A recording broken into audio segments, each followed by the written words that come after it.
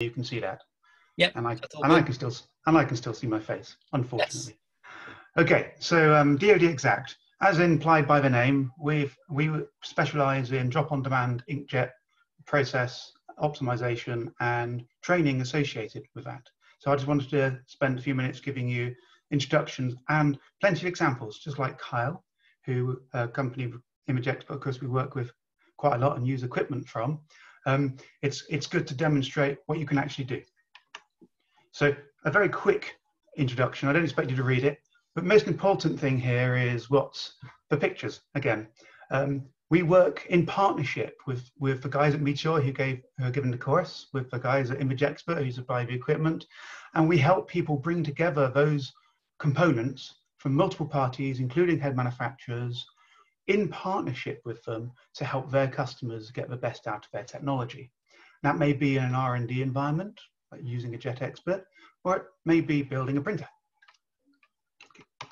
So I've got quite a few slides, but essentially I'm going to skip through them because it's to give a quick insight into what we do and how potentially we can help you guys. Okay, so the first section is on the expertise and capability, so a bit about me as the principal consultant for DoDxAct and our equipment capability, and then a few examples on what we do. So I used to work for an ink company, so a lot of the core training I do is around ink formulation and optimization for different applications, including with Tim, offering a course usually as part of a winter workshop. Yep. So the experience is broad ranging over full set of base chemistries from aqueous, fruit oil, as was discussed earlier, energy cured, hot melt and hybrid, in an incredibly diverse range of applications, which I've had the pleasure to work on, from OLEDs alongside Matt from Meteor many years ago, most recently to 3D printing using different chemistries. So that underpins what really is the crux of Inkjet, which is getting things to work in print heads. So as a functional fluid deposition device, an inkjet is a very important part of the system, and the physics of that interaction is important to understand. And I'm a physicist by training, but I have a background in micromachining for my PhD. So I understand how printheads are put together, and we work to try and help people get the best out of the printheads and inks. Sometimes there's reasons why both those things are constrained. So whether it's square nozzles formed by wet etching or round nozzles formed by dry etching, we understand what the pros and cons are of those head selection choices that have been spoken about this morning. And that goes down to the machine part to make it work. So in the printhead, that's PZT if it's not a thermal printhead, it's P82. But the thermal physics is also important when you look at heads like Memjet, of course, as we heard spoken about. But it's actually the precise behaviors of fluids in heads that is often the make or break of a printer and a process. So understanding the fluid in that system and the dynamics of that fluid in a practical sense, not necessarily a theoretical one. And then using that knowledge to reach an optimized point for your process. So there are so many different implementations of inkjet fluids and designs, printing different shapes, printing flat surfaces, printing non-flat surfaces, all sorts of things. One of the most important ones recently has been printing at distance. And this drop watcher image on the left you'll see is just showing how far drops can throw if they don't see airflow from a different direction, for example, from a substrate. But as soon as you introduce a substrate, then that does become more complicated as drops decelerate or as they get caught up in airflow. And we work to help people understand the process difficulties like that based on our experience and expertise.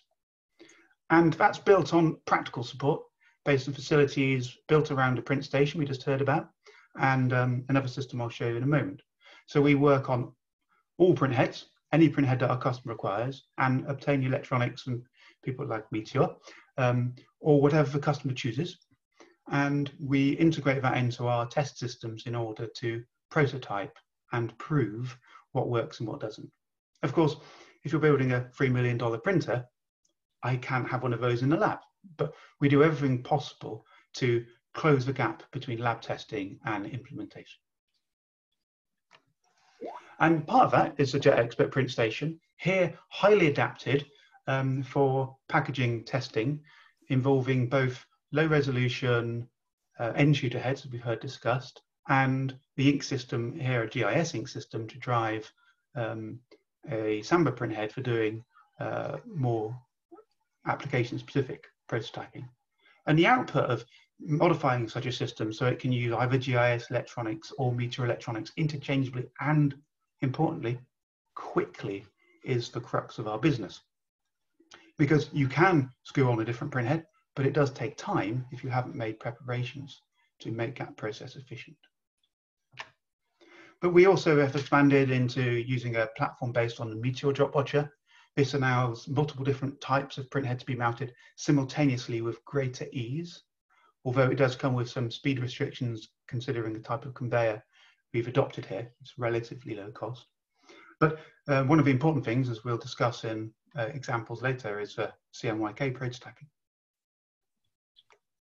And because we've got two different types of drop watcher, we use the one that works best for the problem that's being solved, whether that's the exact drop formation on the left from the DoDxAct, or the much higher sampling rate you get from the Meteor that gives you a lot of information about the sub 0.1 second behavior of pressure differences due to ink system, for example.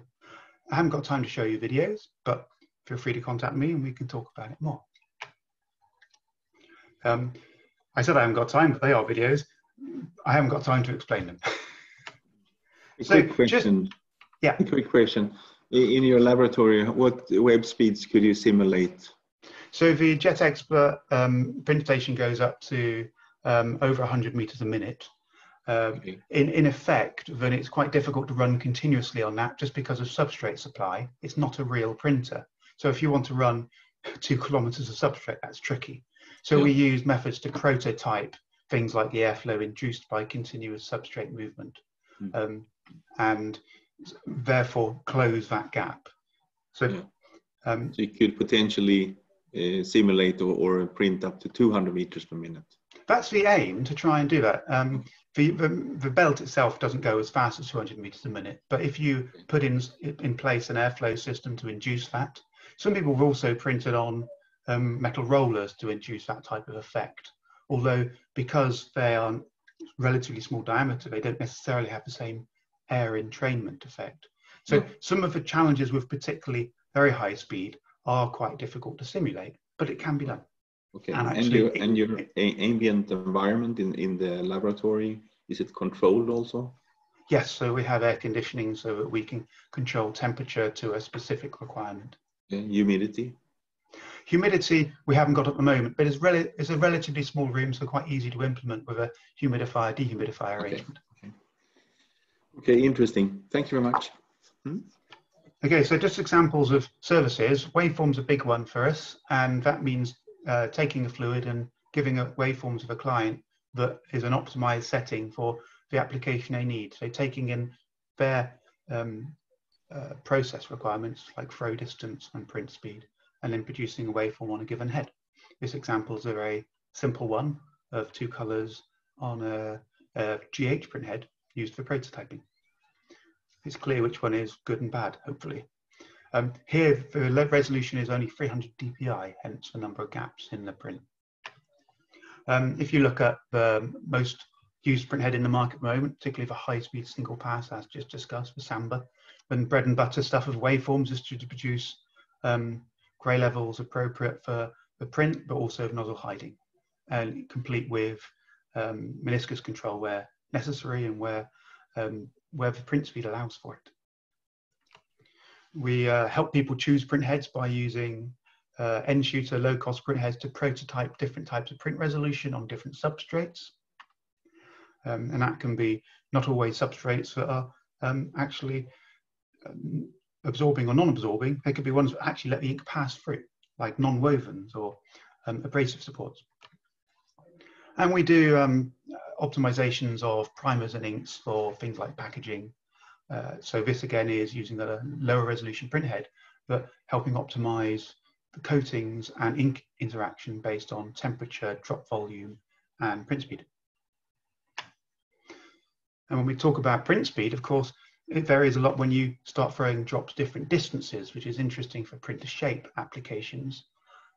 This is an example of an experiment done on a Starfire printhead at different print speeds at different throw distances. And the effect on print resolution and the ability to reproduce intended patterns is clear.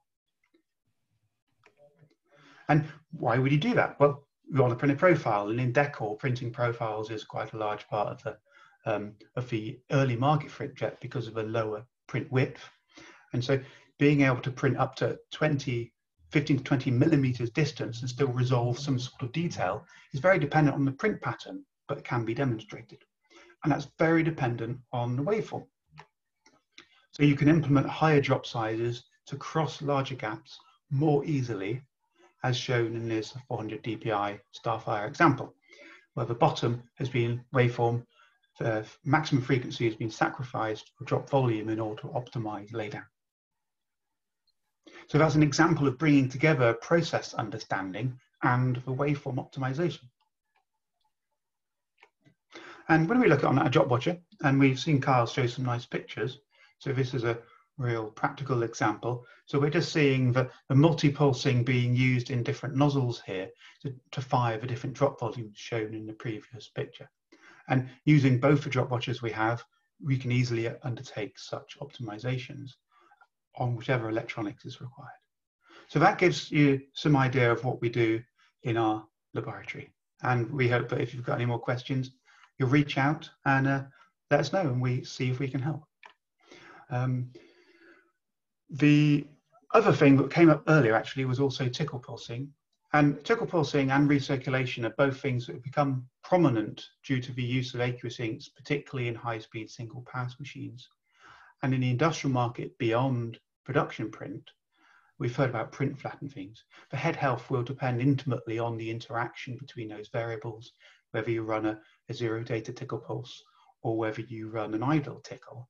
In this case, from left to right, we show the benefit on a SG1024 head with a polymer-based, water-based ink on introducing recirculation and tickle pulsing in a staged way. So those are some examples. I also probably talked a bit faster than I should have done because I'm so keen to share our understanding and passion for helping people do inkjet problems. So thank you for your attention, and I hope that it's useful.